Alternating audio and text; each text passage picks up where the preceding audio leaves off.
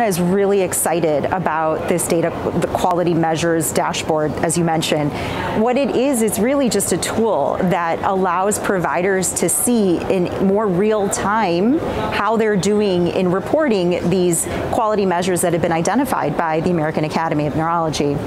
And how it works is that once the data is integrated, Verana is able to provide visualizations of how the providers are doing against selected measures in a sort of an ease of use way. You're able to log in, you're able to see how you're doing against different measures.